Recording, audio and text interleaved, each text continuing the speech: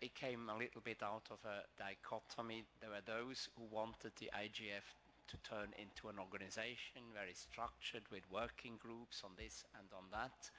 And there were others who insisted the mandate was much more modest. The IGF was an annual meeting and that's it.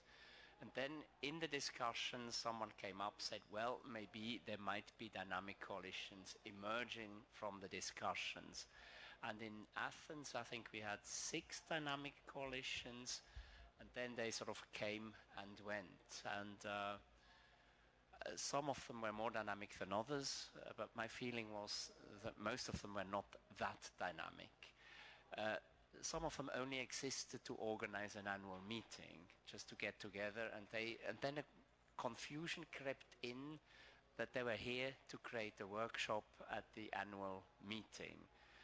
So we sort of tried to say, well, this cannot be the purpose of a dynamic coalition if you just do go around and organize one meeting. So basically, we said we offer a meeting room to each dynamic coalition, provided they have some sort of sign of activity between the meetings, provided that they have reports of their activity.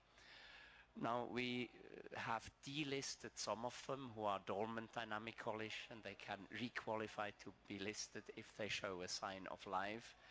But on the whole, I have not seen that much coming out of them. Quite often it is linked to personalities who are very active in driving an issue, and then they are transferred or take on another function, and it hangs with them. And of course, one of the weaknesses, we cannot offer any structured support. It really depends on volunteers who are willing to push this.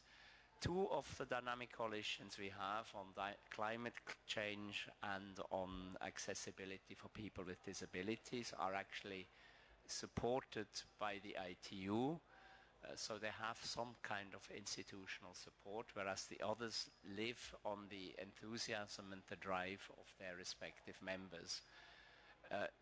Now, dynamic coalition, therefore, are not just to this. I mean, I haven't seen the agenda. I know that Chivas has a tremendous enthusiasm and tremendous energy, and he manages to bring together. He has a tremendous convening capacity.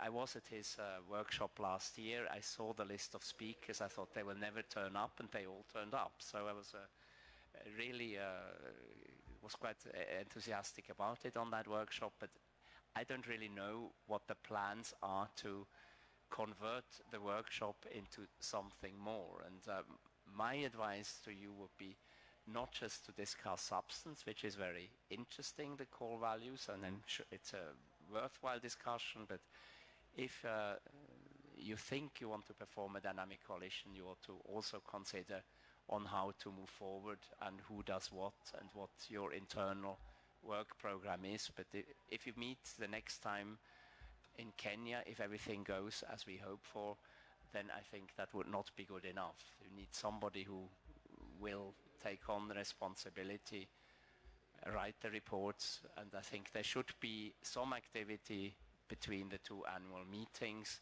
You don't need to have a physical meeting. Of course, you can have virtual exchanges. You can have, but there are certain minimum standards. We were never able to define what these minimal standards are. Whenever we started the discussion, they were, well, could be this, could be that. But basically, what we'd expect is an annual